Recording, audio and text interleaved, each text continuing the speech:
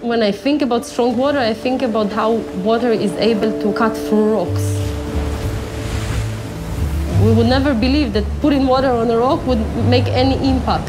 But persistent water that comes again and again and again to the same rock would actually make dents in it. My name Ina means strong water in Greek.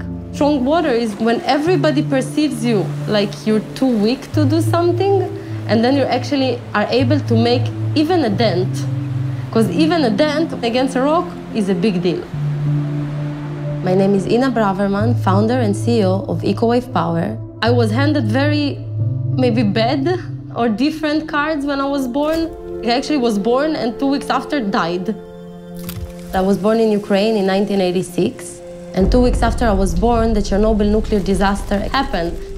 I was one of the babies that got hurt from the negative effects of the explosion. My mother approached my crib and she looked down at me and she saw I was pale and blue and not breathing. She gave me a mouth-to-mouth resuscitation until the ambulance came and saved my life. The first 4 years of my life in the Ukraine, me and my sister were sick all the time. We had a lot of pollution-related conditions. My family decided to immigrate to Israel. We settled in a town called Akko. You're in a very small town, you feel like everything is impossible. You're too far from the action. You don't really have a lot of opportunities. You don't hear words like business, startups, renewable energy. Because I got a second chance in life, that really created a drive inside of me to do something special that would really change the world for the best. Since childhood, the ocean and the sea were kind of my place of relaxation. Every time I'm too stressed, I sit in front of the ocean and I just let myself drift away and think. I got very passionate about wave energy because it can produce twice the amount of electricity that the world produces now. Yet no company was able to make wave energy a success. As soon as I started researching about wave energy, I thought wow, that's a field that could really, really change the world. Where did other companies fail? What didn't work there? I said to myself, okay, I don't have the money, I don't have the contacts, I don't have the technical background, I can make it happen. I established EcoWave Power when I was 24 years old.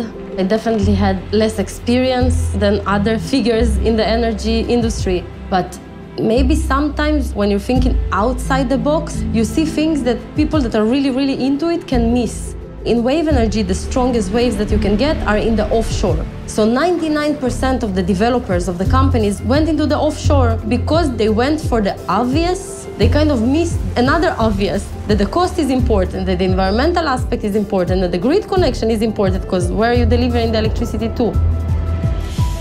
Instead of trying to connect something to something that doesn't exist in the middle of the ocean, we're connecting to existing man-made structure. We built our first grid-connected power station in Gibraltar. Now we're opening our second one here in Israel, in Jaffa Port. The third one is coming in the port of Los Angeles, and then also in Portugal. We're definitely changing the world one wave at a time by showing to the world that wave energy is possible. And even more so that a female-led wave energy company is possible. When I opened my business at 24 years old, it seemed impossible. 95% of the executives in the energy industry are men. Only 5% in the world are women. And even when I chose to install our technology on breakwaters and piers as opposed to offshore, everybody said, if it's so different, it must be impossible. So you can be from a small town, you can be the only woman in the room and be surrounded with men telling you that you cannot do something, and you can still make it happen.